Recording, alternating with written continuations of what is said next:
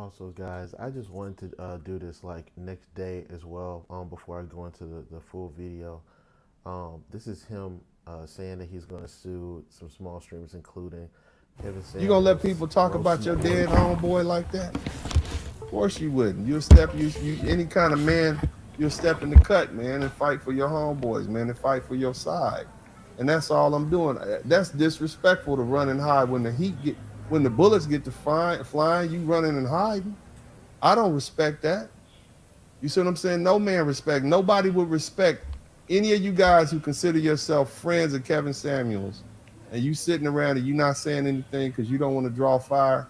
Man, people. And I'm sorry, this is absolutely going to be a long video, but the funny thing about what he's saying is that, you know, you're trying to weaponize, you keep calling them friends. They are not his friends, they are his fans. You're trying to weaponize his fans against people who have any um, maybe negative comments or criticisms of Kevin Samuels. You are not his friend, bro. And you're trying to weaponize these people without saying go out and get these people. But in the video later on today, it's also going to show some of the other stuff and instances where he is trying to weaponize Kevin Samuels' rage porn, misogynistic, anti-feminist fandom to go after people and things like that. Lose respect for you, man. The other side. So that's why I'm doing what I do. But you know, y'all keep coming, whatever. I'm gonna sue some people. I'm a little hood and petty. I will respond to the comments. I've been told by Kevin Samuels and some of the other YouTubers that I should not respond to the comments. But I'm just. You know what's crazy is that, you know, the same thing with like MTR and all these other people. It's crazy how like Kevin Samuels told you not to do it and things like that, and you still refuse to listen to reason. So again, this is not about Kevin Samuels anymore, bro. This is about you. You love doing this. You want to do this. You think this is going to continue to get you closer to maybe 1 million subs and things like that. But and you also talk about suing struggle streamers, but I got something for you. I can't help it. I'm a little petty. Okay, I enjoy it. You know, I do. I really enjoy being a little petty with the comment section. I might say, your mama, I'm sorry, I'm still a lawyer, but But you're not acting like one. You're not acting like one. You're not professional at all. And that's the thing too, bro. With these guys, like they try to talk like articulate and slow and, you know, methodical and things like that. But the truth of the matter is, nigga, you still a child. All that talk and all that stuff, man. I mean, in the later video, I'm gonna show everything else. But come on, big dog. a black lawyer. Okay, I'm sorry about that. That's nothing to do with being. But I know who I'm dealing with. So lead attorney ain't this damn petty. I'll try to stop. I'll try to stop being petty. I'll try to stop responding to the haters. But I am gonna sue some people. Okay, and that's on hood. That's what they say on hood. I'm gonna sue some people. That's what you young boys say. It's a promise for the white folks who are visiting here. That means I promise, and I'm absolutely certain that I'm going to do this, and it's in a definitive manner. It's going to happen. But for you black, y'all know what I mean. So I'm gonna sue some people. I can't wait to sue. What's the name of that? The Kevin Samuels roast. I'm gonna sue you. I already got your PayPal information. You mine.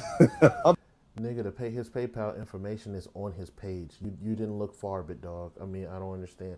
But here's the part that I actually wanted to play for you guys and things like that. And this is going to be at the beginning, before I go into my long ass monologue or whatever y'all call that shit. These niggas love talking about struggle streaming, struggle streamers, and things like that. This is Dennis Spurling's YouTube page, right? Okay. I think before this, he was at 20,000 subs or something like this. He's in between 41.7 subs right now. Look at all the videos he has on Kevin Samuels, right?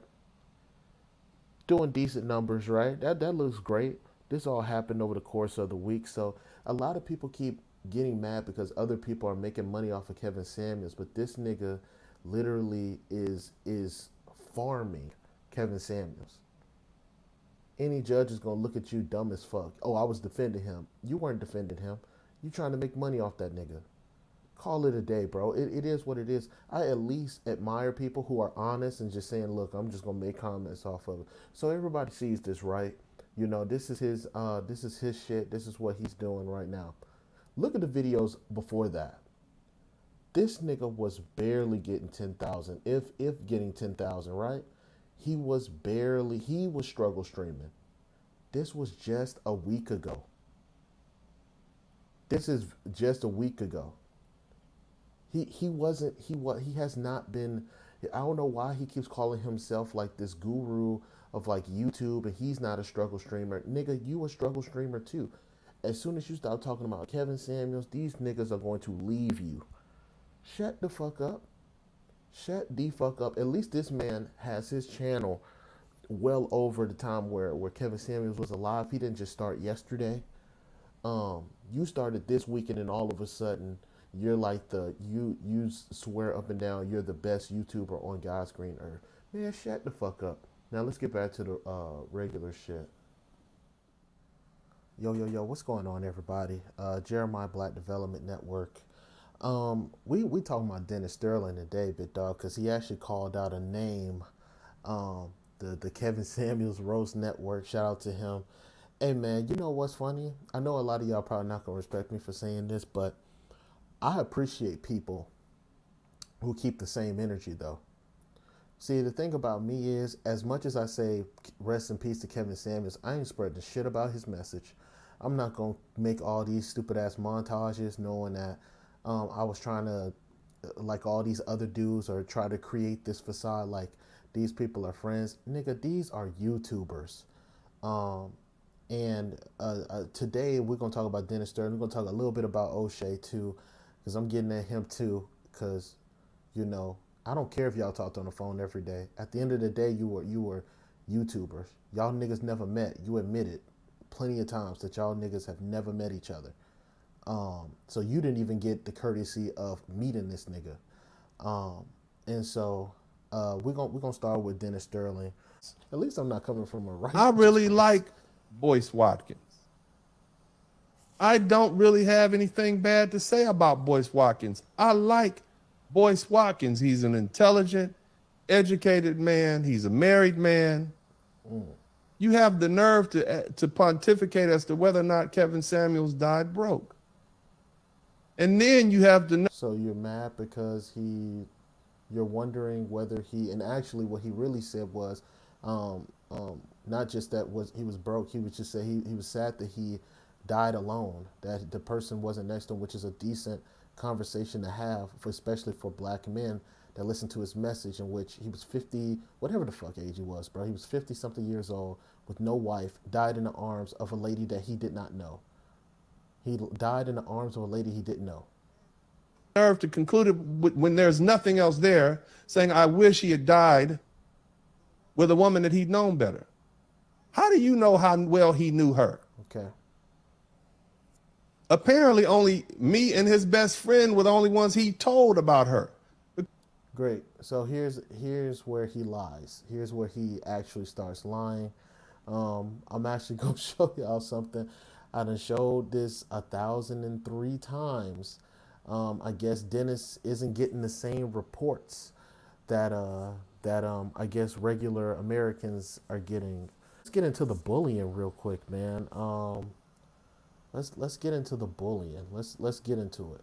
I don't understand how you a successful lawyer. How you getting all this business and you spending all your time on YouTube? Spend every day making a whole bunch of videos. And you know what's even crazier is that him and O'Shea are calling people like struggle streamers. He's the last person, but these are fans, right? These are K-Sam fans. These are people who support K-Sam's in his death and in his death and in his rise. They're asking him to stop all this. And here's the thing about, he keeps saying he has to defend his friend, Big Dog. This is the fucking internet. This ain't where you need to be defending him. You don't have to update us. And then he's telling people to unsubscribe if they talk about Kevin Samuels, they show hate towards Kevin Samuels, big dog. Again, um, he's like, yo, if he's also threatening to sue people, yo, if you see any YouTubers using my likeness or anything like that, is you stupid? You the dumbest lawyer on God's green earth. And this is all evidence against you in court that you're just on the internet bullying people. And I'm also show your page. You use Kevin Samuels likeness all over your fucking page, bro. You use the likeness all over your page. But yep, stop the, oh, that's something, that's from something else. But it's crazy. But let's get into this O'Shea thing real quick too. So I'm gonna hit both of y'all real quick because then I'm gonna show the of where he used to live. Oh, hell no! Now, according to Media Takeout, there was somebody by the name of Dirt. This publication, Dirt, which is it's a good name, and basically this is the luxury apartment in which Kevin Samuels passed away. So I think what these are, I believe that this is an example of what the apartment may look like. I'm not sure if this is his apartment per se, but these are photos via Zillow. So he lived in an apartment very similar to this. It cost about $1,920 per month, and it is very nice and luxurious and things of that nature. It has a 24/7 concierge service. But I want to talk about this, right? Because in this particular apartment complex, we want to know, why was Kevin Samuels not having his information out there? Why was the apartment not in his name? Well, do you want to know why it wasn't in his goddamn name? Because of idiots like this. This is why. All right? So let's stop it right there real quick. First of all, O'Shea, let's keep it a buck. You don't know this man. You don't know a damn thing about this man. And O'Shea is from the United States, so I don't know how apartments work in other countries, but let's talk about apartments in the United States. Apartments in the United States are not public information. They're not considered as like real estate, like housing, houses, actual real estate property. So if you own the actual apartments, like duplexes and things like that, versus like actual buildings and things like that. So your information on apartments is not public. The reason why Kevin Samuels did not put his name on that apartment is because Kevin Samuels could not afford to live there at that time. He probably can afford to live there now. But if his name was not on the apartment, he used someone else's credit in order to afford the apartment. Okay? It's not hard to figure out. It's not hard to really put down. It's just that, hey, he went and he found somebody who was willing to use their credit and put his trust in him and do things like that. That's the only way he was able to afford that, okay? He wasn't making that much off YouTube at that time. This is all noted. His information is all on the internet. Stop the fucking cap. Stop trying to protect this man in this type of way. Hey, big dog, if you loved him, if that was your daddy, your granddaddy, whatever that man felt like to you, then, you know, feel that way, bro. But a lot of y'all are going so far and you're making, and here's the funny thing, what's going to end up happening more times than not is y'all are going to slip. You or that attorney are going to slip, and Kevin Samuels' real information is going to end up out there. And the problem with that, and what's going to end up happening is something's going to happen in which you guys cannot defend. It's going to happen. I have another video. I don't know why it didn't go through, but I have another video, which again, because all this Kevin Samuels stuff coming up, this is from the Kevin Samuels. I got this from Kevin Samuels Roast Network.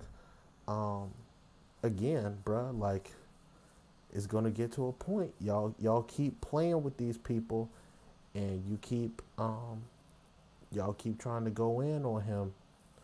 He's going to continue to expose this man. And the issue that's gonna continue to happen, bro, is it this one? Let me see if it's this one. Let's see. Yeah, it's this one. So y'all gonna try to expose that man, and stuff like this is gonna keep coming out on him. So Kevin was out here renting rooms. You have done this. When your I've done bill- nothing. Marnie, can I speak, please?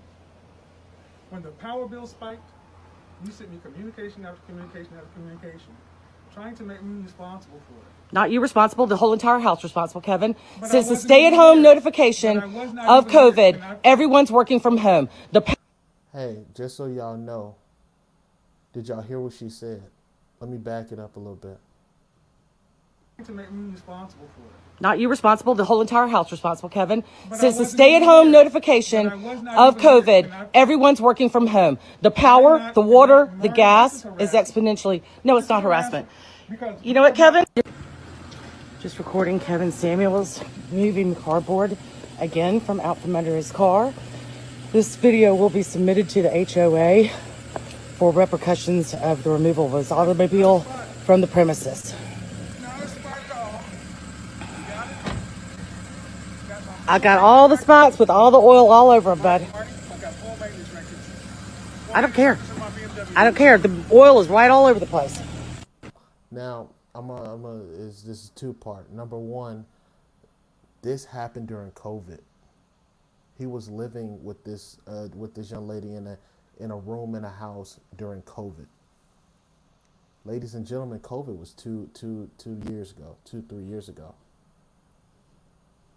So his success is just now being this YouTuber. And this information is going to keep coming out like this. That's going to debunk all that bullshit he was telling y'all during COVID, during now, all that stuff. All that shit's going to start funneling down. And O'Shea and them, they're not going to be able to keep up with this because they didn't know that man. They didn't know a damn thing about him. He didn't tell anybody about his content. He didn't do any of that. He kept himself private. And that's going to be the issue. Also, the other part was he had a BMW, and with that BMW, I guess it was leaking oil. He said he had maintenance parts on it, or whatever the case may be. She put the cardboard underneath him so that he won't leak it on the ground and things like that. But hey man, y'all keep doing this. Y'all keep doing this. You, Dennis Spurling, y'all MTR, y'all keep trying to spurter this information around to try to gather his followers and all that stuff, and all this stuff's gonna just keep coming out. And these people are eventually they're gonna stop following this man. But hey man, that's on y'all. Peace.